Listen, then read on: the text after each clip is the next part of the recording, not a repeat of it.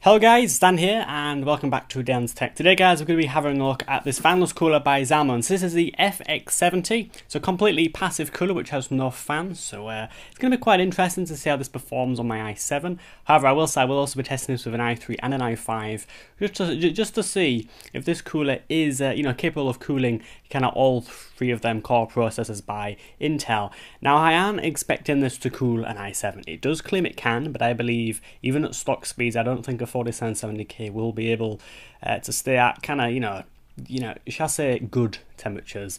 These kind of a limit that you kind of don't want to go past, and I think any cooler without a fan won't be able to keep an i7 cool. But nevertheless, we're going to be having a look at this cooler, seeing kind of what it get in the box, and then going to be going over some of the temperatures on an i7, i5 and i3. I will get into the specifics on them processors in a little while. Anyhow, let's kind of get on to the unboxing and see what Zalman have included.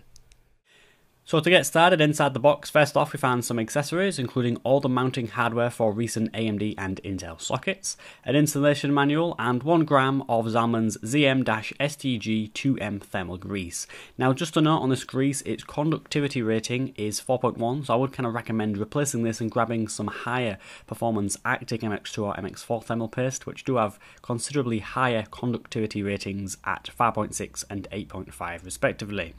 Besides, this cooler is going to yield some pretty high temps with a fan, so the better the thermal compound, the better.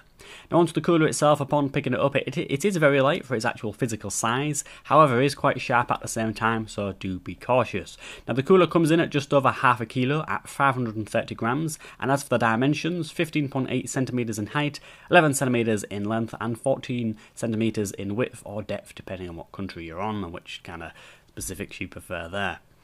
Now as for the way the cooler has been designed, it has 15 aluminium fins and 6 polished heat pipes. Now these do raise to the top of the cooler and are spread out in a good even fashion to maximise the cooling potential. Now this is where it gets interesting, as this is a passive cooler and doesn't have a fan and that heat has to rise naturally to the top to dissipate. You can see through the cooler at both the sides and also the top.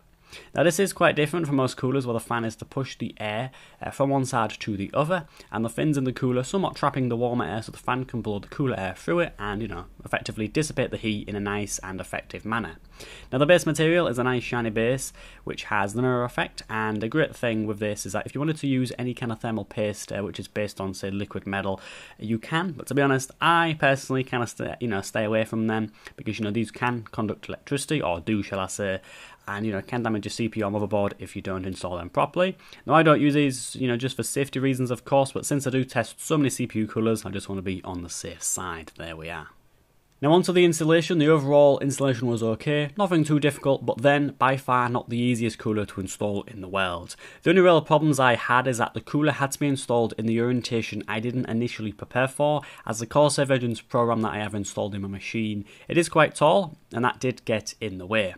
Now, is it the responsibility of the cooler manufacturer or the RAM manufacturer? Who knows, but thankfully you can install coolers on LGA 1150 in any kind of orientation you want to, as the socket holes are in kind of a square pattern, not rectangular like some of the kind of older sockets like say AM3 Plus from AMD.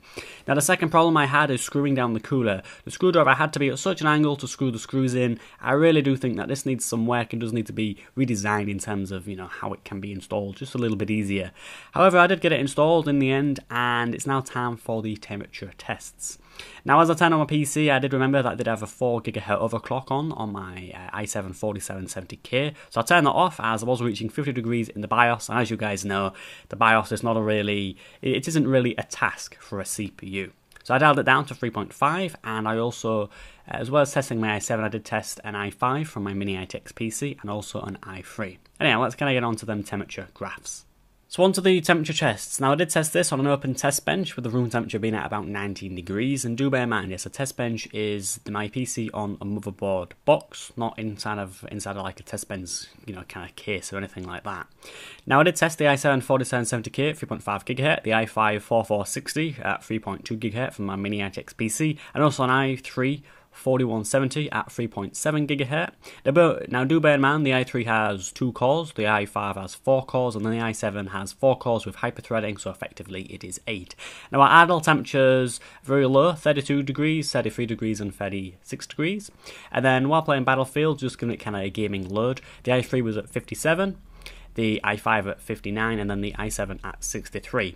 And then for kind of a load test, I didn't want to run Prime 95 on a passive cooler. We're just doing a video render of my, video review for the cooler that I received from Arctic. The temperatures I got while rendering was 65 for the i3, 67 for the i5, and 73 for the i7. There we are. Overall, I think the cooler is pretty damn good, and the temperatures are not that high, surprisingly. 70 degrees is kind of okay for an i7, but yet again, it's up to you what temperatures you want to run. Anyhow, let's kind of get on to the conclusion. So guys, there we are. This cooler by Zalman, the FX70, can perform very, very well, and I do think that this is a good cooler because of the way it's been designed, you know, the fact that the air can rise to the top, and the fact that, you know, it has got a load of heat pipes. It's quite sharp, this actually. It's got 6 heat pipes there. I've kind of shown you already, but this, just because of the sheer design of this, I think that this is a good cooler to use passively. Now, I wouldn't use this on an i7. I would typically be kind of, pointing this at you guys if you have, say, an i5 or an i3. For the AMD chips, you know, AMD chips do tend to get hot, same with their graphic cards, but if you've, say you've got, say, like the FX6300 or, say, the 4300, something like that, feel free, grab this. I'm pretty sure it'll do a good job. But, you know, for i7s and processors like, say, the 8350 by AMD, I really wouldn't put this on top of there, because if you do a little bit of rendering or do some heavy gaming, your processor is going to get very hot, and, you know, without a fan, it can, cool down. Now, this cooler is good. Now, I haven't tested today what, other high-end coolers are like, just removing the fans. So, say for example, in the future, I might grab, say, my Dark Rock Pro 3, shove that on, and see what the temps are like with the fans removed. Because I think that the design of this cooler allows it to work without a fan, but, we'll kind of see, won't we? Anyway, guys, thanks for watching. I would recommend this cooler. All links will be in the description as always. And yeah, without further ado, guys, thank you very much for watching, and yeah, I'll catch you in my next one. Goodbye.